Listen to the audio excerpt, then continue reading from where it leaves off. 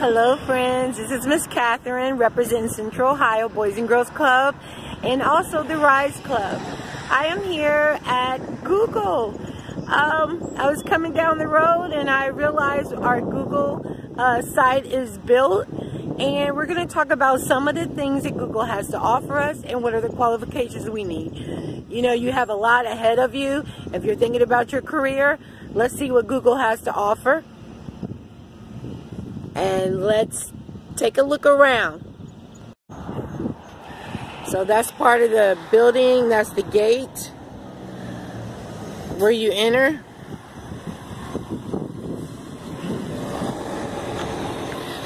Over there, there's a lot of building and construction going on. And here's the address. Google, 1101 Beach Road, Southwest.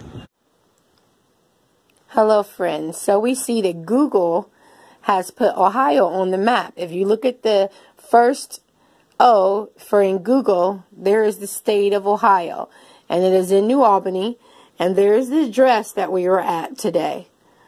So let's look farther into what Google is doing. Here's the brains of the internet, the engine of the internet.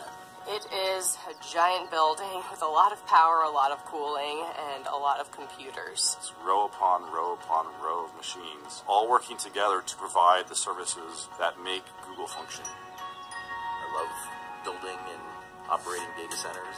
I'm Joe Cava, Vice President of Data Centers at Google. I'm responsible for managing the teams globally that design, build, and operate Google's data centers. We're also responsible for the environmental health and safety, sustainability, and carbon offsets for our data centers.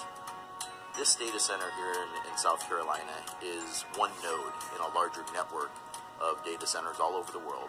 Of all the employees at Google, a very, very small percentage of those employees are authorized to even enter a data center campus. The men and women that run these data centers and keep them up 24 hours a day, 7 days a week, they are incredibly passionate about what they're doing. In layman's terms, what do I do here? I typically refer to myself as the herder of cats. And I'm an engineer, hardware, site operations. We keep the lights on, and we enjoy doing it. And they work very hard. So we like to provide them a fun environment where they can also play hard as well. We just went past the 3 million man-hour mark for zero lost time incidents. 3 million man-hours is a really long time, and with the number of people that we have on site, that is an amazing accomplishment. I think the Google data centers really can offer a level of security that almost no other company can match. We have a information security team that is truly second to none. You have the expression, they wrote the book on that. Well, there are many of our information security team members that have really written the books on best practices in information security. Protecting the security and the privacy of our users' information is our foremost design criteria. We use various layers of higher level security the closer into the center of the campus you get. So just to enter this campus, my badge had to be on a pre-authorized access list. Then to come into the building, that was another level of security. To get into the secure corridor, which leads to the data center, that's a higher level of security. And the data center and the networking rooms are the highest level of security.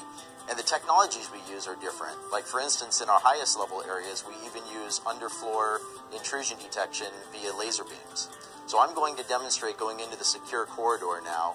One, I have to be on the authorized list with my badge. And then two, I use a biometric iris scanner to verify that it truly is me.